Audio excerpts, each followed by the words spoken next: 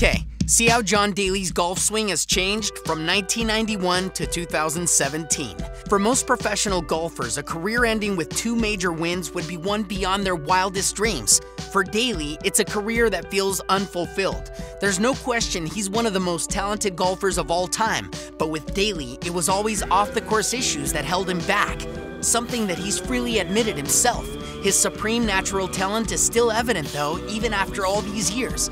Here's his golf swing at the 1991 PGA Championship, the site of his first major win, and a video of him taken from 2017. All things considered, the swing looks remarkably similar over a 26-year span. The basis for Daly's move is simple: grip it and rip it. His swing is simple in its own way. He makes 2 really big turns, one on the way back and one on the way through.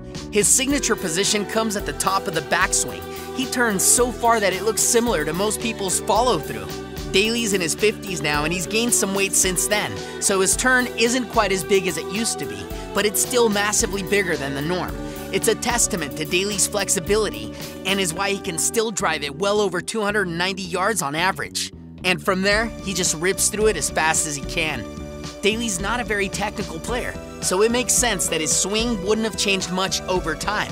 But nevertheless, it speaks to the raw ability that can't be taught. Either you have it, like Daly does, or you don't.